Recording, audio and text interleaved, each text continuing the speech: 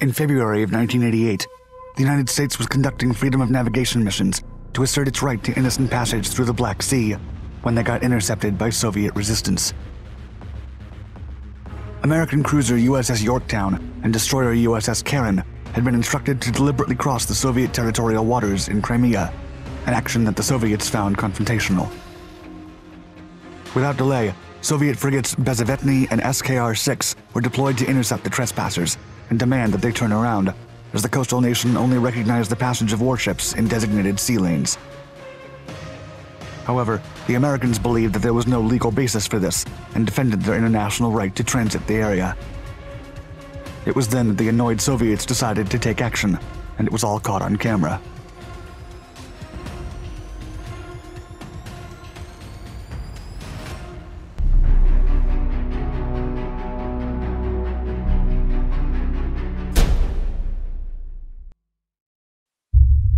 Tensions rise.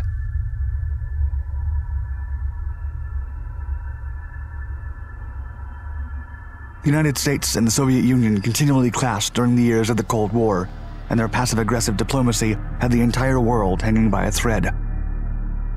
During the conflict, the US government considered that some countries asserted jurisdictional boundaries beyond traditional claims and wanted to change that. Given that diplomatic approaches had proven ineffective, the US started an informal program in 1979 to promote the, quote, rights and freedoms of navigation and overflight guaranteed to all nations under international law. Furthermore, if nations avoided operations at sea and in the air in disputed areas, it was possible that a new customary international law could emerge, and the US didn't like the idea. In the 1980s, American warships crossed the Black Sea through the straits connecting from the Mediterranean. Twice or three times a year, the ships would claim the right of innocent passage in coastal states by, quote, showing the flag. Beyond asserting their right to free passage, U.S. naval activity in the Black Sea served another purpose. The 1936 Montreux Convention regarding the regime of the Straits determined that the straits in the region, the Dardanelles and the Bosporus, were indeed an international waterway, and as a U.S. government official said, quote, if you don't periodically reaffirm your rights, you find that they're hard to revive. However, Soviet legislation differed significantly from international agreements. In the rules of navigation and sojourn of foreign warships in the territorial waters and internal waters and ports of the USSR, the Soviet Council of Ministers defined the specifics of the right of innocent passage. The 1983 Act acknowledged this right for foreign warships in restricted Soviet territorial waters, including the Baltic, the Sea of Okhotsk, and the Sea of Japan. Incidentally, the Black Sea did not have any designated sea lanes for innocent passage, and American warships were under constant surveillance from Soviet vessels and aircraft. Moreover, the Soviet Union considered the U.S. presence in the Black Sea a deliberate disregard of its policies and an attempt to undermine improving relations between Washington and Moscow. When diplomatic exchanges weren't enough, the Americans deemed it necessary to conduct a freedom of navigation program, which only increased the tension between the two superpowers and resulted in the famous Black Sea bumping incident of February 1988. However, that was not the first time that USS Yorktown and USS Caron found themselves in trouble with their Soviet counterparts.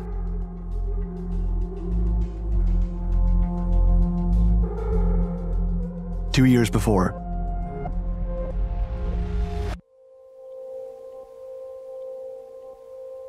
On March 10, 1986, the Ticonderoga-class cruiser USS Yorktown and the Spruance-class destroyer USS Caron entered the Turkish Straits and crossed into the Black Sea. The Krivak-class frigate Latny followed them closely. 3 days later, Yorktown and Caron trespassed the Soviet boundaries. While innocent passage is defined as transiting a nation's territorial waters without conducting military activities, the U.S. ships entered Soviet territorial waters with their main armament pointed at the Soviet coastline.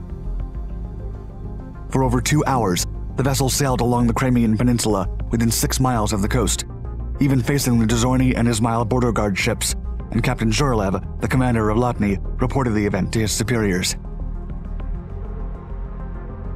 Commander-in-Chief of the Soviet Navy, Vladimir Chernevin, was reportedly aware that the order for the American warships to cross the Soviet border came from Secretary of Defense Caspar Weinberger, with the consent of President Ronald Reagan.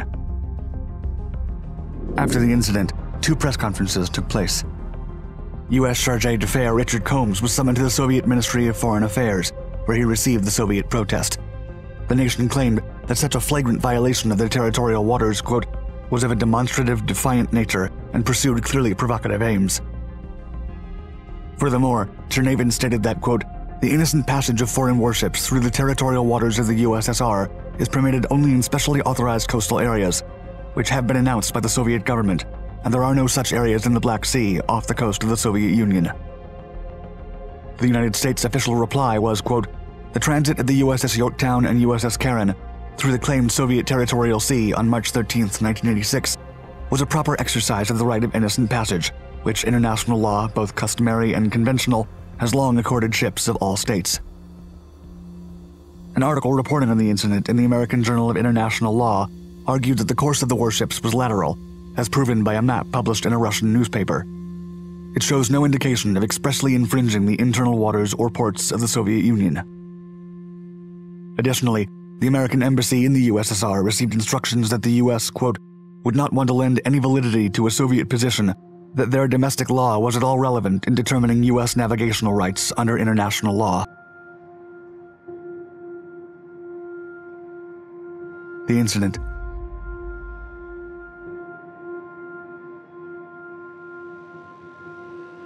In February of 1988, Yorktown and Caron embarked on another freedom of navigation mission south of Crimea. As stated by the United Nations conventions, warships could leave sea lanes in innocent passage, but the Soviet Union still disagreed. Soviet naval vessels would routinely shadow American ships in the region. But the incident on February 12th with Yorktown and Caron was different. The Soviets believed that the two American warships in their territorial waters were armed with more firepower than allowed by previous treaties. Furthermore, they thought they had the authority to clear unwelcome ships in their territory. As the New York Times reported at the time, the U.S. ships, quote, entered the 12-mile limit claimed by the Soviet Union as part of a Navy policy of occasionally asserting the right of passage in waters exceeding the 3-mile territorial limit recognized by the United States. Footage taken that day on board the U.S. warships shows how Soviet frigates intercepted the Americans, which had considerably larger ships.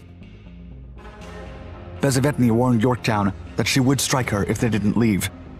Meanwhile, SKR-6 confronted Caron, which ignored the threat and responded, quote, I am engaged in innocent passage consistent with international law. At roughly 10 a.m., SKR-6 rammed into Caron's port side aft, scraping the paint on the American ship's hull.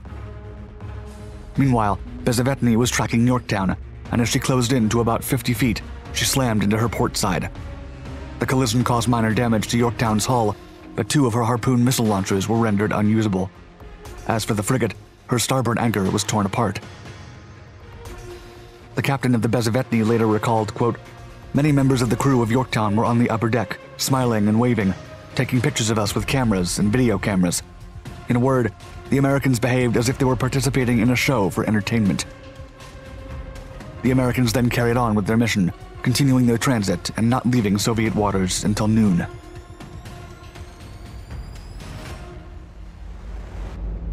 Aftermath.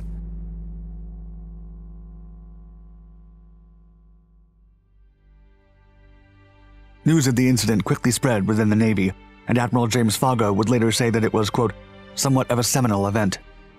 Jerry Hendricks, a retired Navy captain, explained that even though there was an inherent danger to the physical contact between the ships, the maneuver was in fact a display of high-degree professionalism. Per the international agreements, it was required that ships transiting an innocent passage maintain course and speed. But Hendricks clarified that it was the Soviets' duty, quote, to make contact with the Americans in the safest manner possible, and then attempt to use their own masts, their engines, and their rudders to move the Americans out of the way. Ironically, the event prompted the two superpowers to reach common ground and settle several pending agreements regarding potential disputes at sea. Nevertheless, according to Hendricks, the U.S. Navy grew less concerned about another conflict of the sort during the following decades, as these ships were superior in size to other navies, which had shifted to smaller ships. However, tensions have risen again in recent times with the growth of the Russian and Chinese navies, increasing the risk of another disagreement. But as then Defense Secretary Frank Carlucci stated, quote, if we start backing off, we will eventually lose some of the rights that are absolutely essential for our freedom of navigation. Thank you for watching our video. Please leave us a comment below, and don't forget to subscribe to all our Dark Documentaries channels for more fascinating historical content.